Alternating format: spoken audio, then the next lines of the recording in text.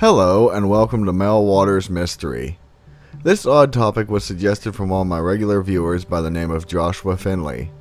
I honestly think this is the second time that one of this subscriber's ideas has been utilized for one of my videos, so thank you for the input and keep it coming. Throughout the world there are many mysterious locations that are said to contain something of supernatural powers, but with this location of this week's topic, it seems to top them all.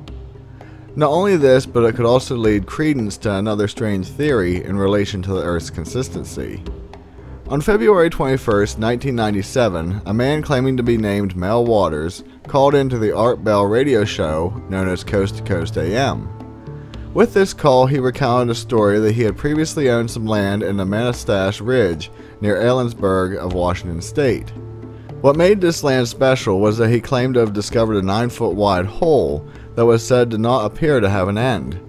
In his claims, Mel stated that he tied a fishing line together, added a weight to it, and after lowering it 15 miles down into the hole, it didn't hit bottom. What was even more fantastic was that he stated that the hole would emit black rays of energy out of it. Mel never gave the exact location of his find, but that didn't stop people from trying to locate it. Mr. Waters made phone calls to Art Bell 3 years later in 2000, and his last communication with the show was in 2002. Each time he made contact, the claims became more and more fantastic. During one call, he told of an event where a neighbor's dog had died, and not wanting to dig a grave, he threw the body into the hole. After a few days, he was shocked to find his dog walking out of the tree line, fully recovered and very much so alive. Finally, on his last call, he said that the military became interested in his land and seized it, but gave him funds to relocate to Australia. To date, that call would be the last time anyone heard of Mel Waters, but not the last time someone claimed to have had an experience with the Mel Waters Hole, now known as the Devil Hole. In 2002, not long after Mel's final call, a Native American medicine man by the name of Red Elk claimed to have had knowledge of the mysterious Devil Hole. With his call, he claimed that the hole was capable of producing a lot of heat, but with mystical powers. You may think that the hole was simply a thermal vent, especially when thinking the black rays emanating from the hole could be just smoke. But Red Elk dispelled that idea with an event that can't be naturally explained, if he is to be believed.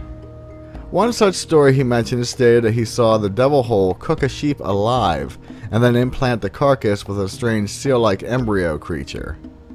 Keep in mind that Mel never claimed anything like that story happened, and that it was told by someone other than him. What was curious was that Red Elk did mention that the property was currently owned by the US military, where he stated they had set up a secret base which housed living aliens. To this day, no one has been able to verify these claims, but quite a few locals admit the Devil Hole exists, and in fact, there are more than one in the area. At this point, I normally bring up the counter-arguments to the story, but I'll abstain from that at the moment to point out a few correlating facts to other phenomenon. A few things I want to briefly mention is concerning the healing properties of the Devil Hole. Even with Red Elk's outlandish stories, it still involved an element of rebirth by way of the seal creature. Many areas around the world have tales of hidden locations that possess the ability to heal, which will be a video in the near future. My first question, outside of why wouldn't you just give your dog a proper burial, is how did the dog make it out of the bottomless pit after being resurrected? The only thing I can think is that there must be tunnels connecting to the hole elsewhere in the area. The second linking theory involves another future video topic, which is the hollow earth theory. As stated, I'll go into this more in depth later on, but basically some people have claimed that the earth is hollow and it is inhabited by beings ranging from advanced humanoids, giants, aliens, and of course there are claims of World War II Nazis living there as well. Regardless what they are, the beings are said to be highly intelligent with advanced flying craft such as saucer UFOs, and have medicine to effectively live forever. Maybe that is what Mel's Devil Hole was tied to cause reanimation after death. The last point I would like to make is about the military base that is working with aliens. In many of my videos I've relayed stories about claims of reptilian-style aliens living underneath the Earth's surface. With all the stories, the military sets up bases that are used to be directly involved with those alien beings. So it's an interesting tidbit that does have some linking information. Something you wouldn't think a medicine man would normally be talking about. Other theories state that the hole wasn't a physical hole at all, but rather a portal to another world. At this point, it is anybody's guess. Now I can move on to the counter-arguments part of our topic. The first and most obvious is the depth of the hole, which Mel claimed was deeper than 15 miles. The Earth's crust is believed to be 21 miles thick, while in total from land to the center it is 3,958 miles deep. The problem comes in due to increasing temperatures. In 1970, work began on the Kola super deep borehole in Russia, which by the end of the project had drilled down a record holding 7.5 miles.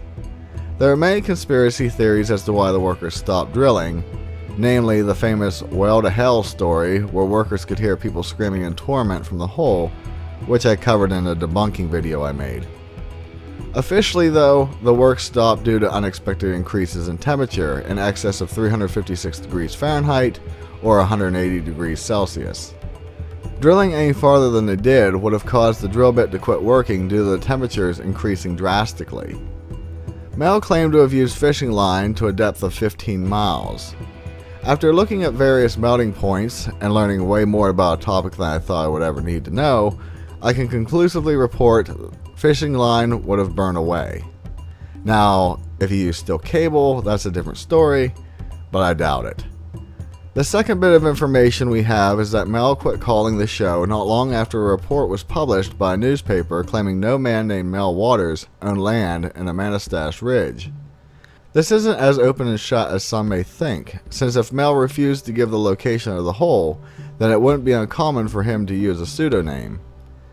It is odd that he quit talking after the news article was published, but again, since he wanted to keep the location hidden, he might have got scared off when he realized people were looking to find information about him. One thing to consider when hearing this story is the fact that all correspondence came by way of the Coast to Coast radio program. I personally have nothing against Art Bell, nor his successor George Norrie, but one fact does remain. There was a period of time when some guest callers were sometimes staged, but outside of that, the radio show frequently had people call in who were just looking for their 5 minutes of fame. One of the most controversial guests called in claiming to be an ex-worker from Area 51 and was scared for his life. During the call, he got cut off and the radio station even lost power. Years later, the same guy called in claiming it was all a hoax, where he was practicing his acting skills, but did not have an answer for the strange power loss at the radio station. So with all calls, it leads many to question the person's authenticity. Do you think the devil hole ever existed? Was it all a hoax, or is it something even more than Mel thought it was? Do you think it now is a secret site controlled by the government, or just a great story for dark rainy nights? If you haven't yet, please consider subscribing to my channel for more content similar to this, and please also remember to like this video as it helps me out greatly. With that, be safe, and I'll see you in the next one. Later.